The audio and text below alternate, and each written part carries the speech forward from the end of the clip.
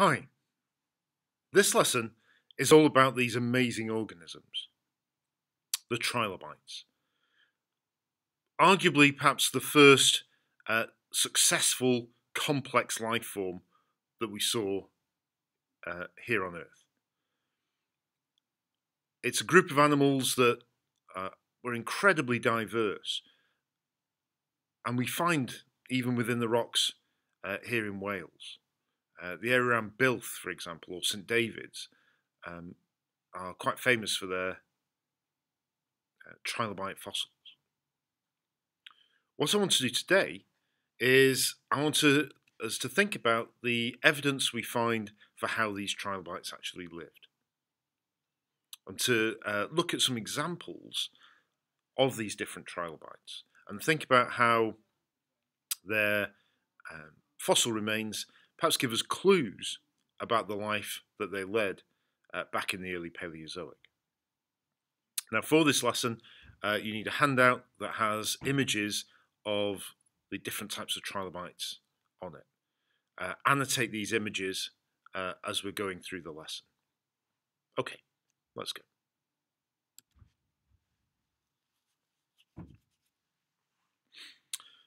If we think a little bit about the geological history of the trilobites, they were an early part of the Cambrian explosion.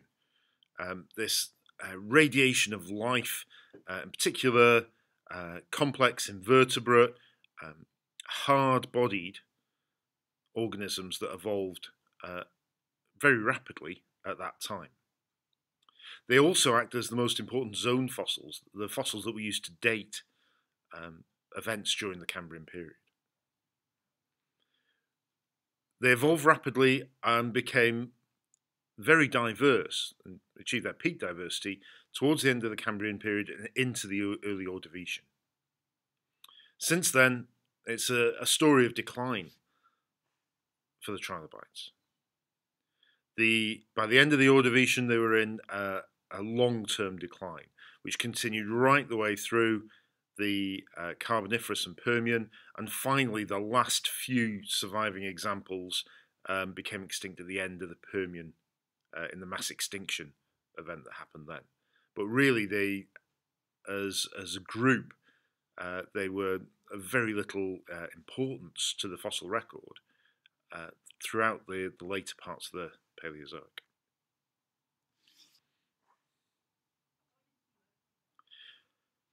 So we need to think about how trilobites lived. And we need to think a little bit about what we already know about these fossils. You've done some work already on what the different parts of them are. We need to think about how we can work out about where they actually lived and how they lived. Now, for this, you need to have watched a David Attenborough program called First Life. The episode called Conquest. If you want to choose the parts 3 and 4 of that program, that's from about 19 minutes up to 33 minutes through the program. Although, to be honest, it'd be good to watch the whole of the that particular episode. So if you haven't watched that, go watch that now. If you have, let's think about how we can apply this. Trilobites were one of the first groups to have a hard shell, to be able to mineralize their skeleton. And that gave them some tremendous advantages. Protection from predators, the ability to grow to large sizes, the ability to occupy different ecological niches. Now, the trilobites had this flexible exoskeleton. It did mean as the animals grew, they would need to shed that exoskeleton. The image you can see here is a trilobite that's broken its exoskeleton. The animal itself, the soft-bodied animal, has crawled out the exoskeleton, probably as modern crabs do, bulked itself up and then secreted a new exoskeleton.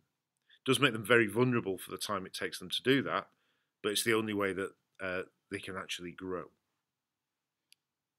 There's lots of different theories about why suddenly in the Cambrian, animals were able to mineralize their bodies. one of the most interesting is that uh, increased chemical weathering from the continents which had been building up over geological time, was putting so much calcium into the oceans that organisms that were able to use that suddenly became very successful. There are other theories as well. I'm sure you can look some of those up. So as I say, as they grew in stages. It's a bit like needing a new pair of shoes. When you're growing, you get to a point where your feet don't fit into the shoes anymore, and you need to get rid of those old shoes and get new ones that are much bigger. And you don't tend to buy shoes that are only a tiny bit bigger. You tend to get shoes that are much bigger. Room to grow into, as my mum used to say. We see other strategies that the trilobites had to protect themselves. We find quite a few fossils where the trilobite is actually rolled up in a way to protect their soft underbelly from predators or other events. We see the same thing today in woodlice, for example. Some of the trilobites had a whole series of spines coming out of their exoskeleton, some of them really quite ornate. Some of the ones, for example, that have been found in Morocco, if you watch the First Life program, you'll see had really quite ornate, quite spectacular spinal structures. Now, they're only going to have evolved to protect themselves, to ward off predators that clearly were hunting in the Cambrian Oceans. This is the most famous of the trilobite predators, Anomalocaris. We find fossils of this from the Burgess Shale, adapted to be a really efficient hunter, fast, able to see, its claws at the front, ready to grab prey and push it towards this unusually shaped mouth that it had. Perhaps this is the reason why the trilobites evolved such ornate exoskeletons and such protective exoskeletons. We do see other evidence for how trilobites lived. We do find trace fossils showing how they got round. That underneath their exoskeleton, they had a whole series of little fragile legs. They don't preserve very well very often because they are so fragile, but we do find the traces that they left behind in the rocks.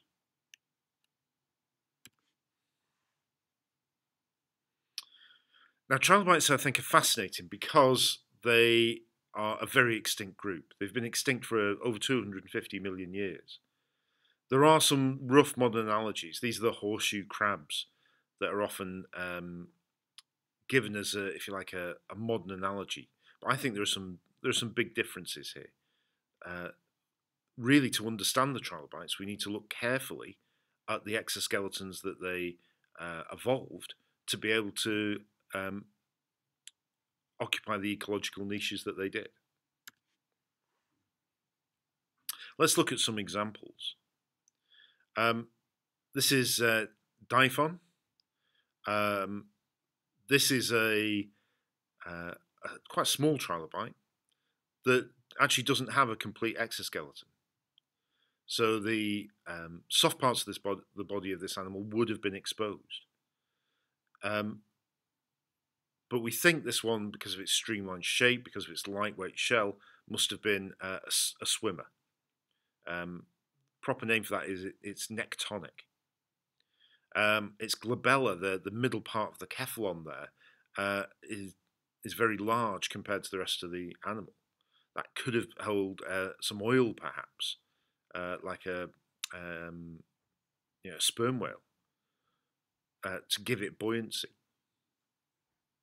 So we're starting to interpret what these animals are like from just what we see in the shells. If you look at Agnostus, this is quite an early trilobite. They're really very small, from top to bottom, from cephalon to pygidium, less than a centimetre, and they were blind. Um, but they were quite lightweight. They didn't seem to articulate very much. There's only a couple of thoracic segments. And they do occur in large numbers. These ones are thought to be what we call planktonic or pelagic. They floated around in the sea. Perhaps they weren't able to even move themselves around, and they were at the mercy of any currents that were in the sea.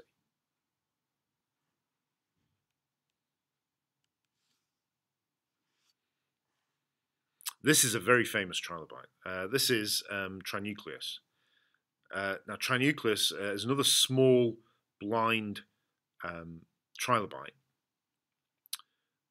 like a small disc shape. The sort of main part of the body is sort of about the size of a 1p coin, I suppose. Because of its small, flat, disc-like shape, because of the fact that it was blind, this is interpreted as a burrower, perhaps, or certainly in deep water where sight was of no advantage. What's quite intriguing about a Trinucleus, though, is this big, what we call cephalic fringe, this big part of the shell around the cephalon. Now, there's been all sorts of different theories about the function of this, whether it's to spread its weight over some very soft mud, whether it was used as almost like a spade to dig its way through the sediment, whether it's these pits that were on it were some type of sensory function. There were long spines that came back off this fringe. We call them genal spines. What were they for? Was that again to distribute weight? Seems unlikely they were for defence. It's a fascinating little fossil. What do you think that the function of these features were? They clearly must have had some function.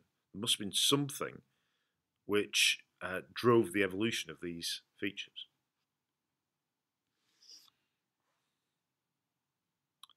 This is Paradoxides.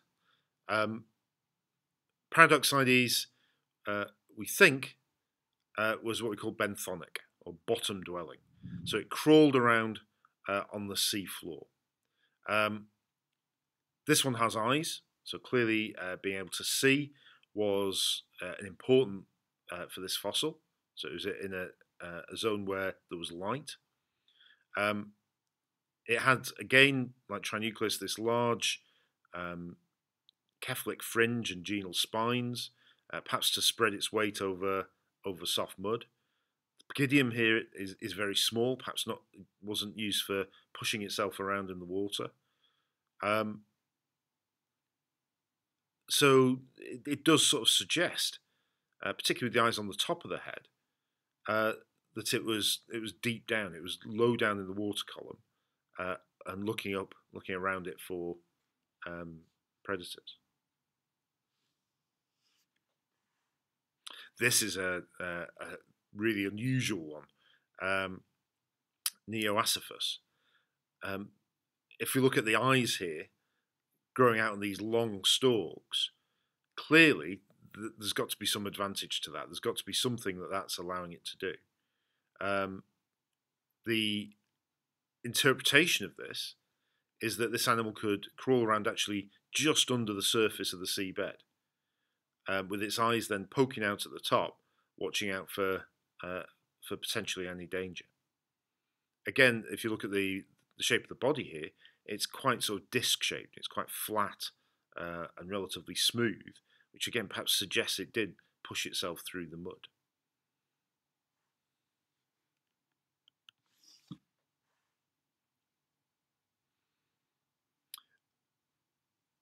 This particular trilobite that David Attenborough was discussing in the programme is perhaps the most remarkable of all. The eyes on this animal are just astonishing. 500 lenses. The ability then to detect movement very, very accurately, very, very sensitive to movement around it. the sunshades at the top, with such incredible peripheral vision. Um, I find personally, I find these things astonishing.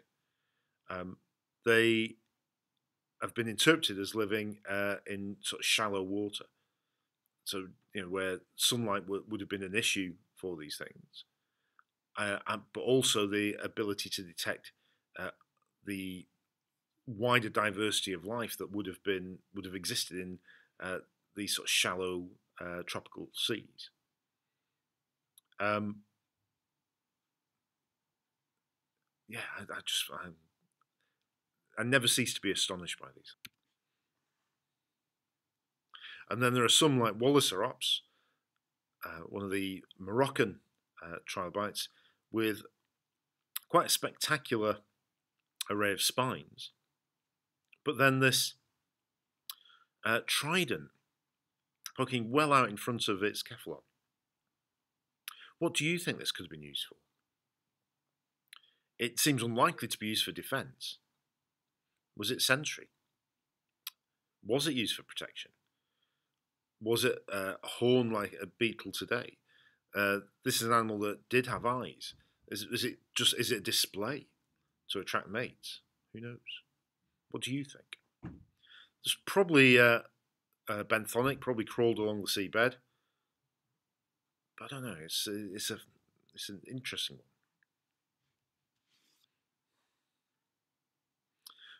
Here's two more with some really quite distinctive features on their exoskeletons. What do you think? I'm not going to tell you the interpretation of these. I want you to look at some of these features and see if you can work out or come up with a really good interpretation of how you feel these animals lived.